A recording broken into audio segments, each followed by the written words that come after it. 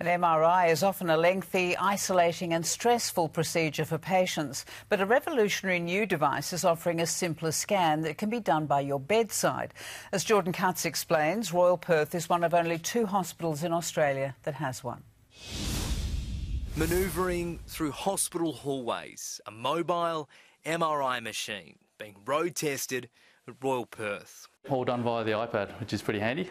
Unlike the traditional bulky scanner, this one brings the equipment to your bedside. It's faster, also easier for critically ill patients with tubes and machines. There's a risk with transporting them, there's a risk with putting them in. Speaking from personal experience, the conventional MRI machine is incredibly loud. You're often left lying there longer than you'd expect, and anxiety can set in as you start to feel claustrophobic inside.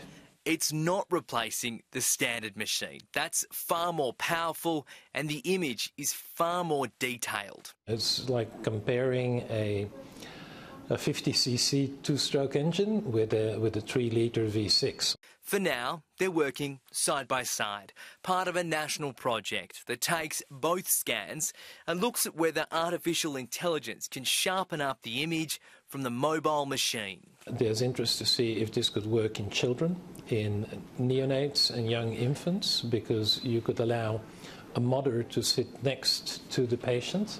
Helping take MRI where it's never been before.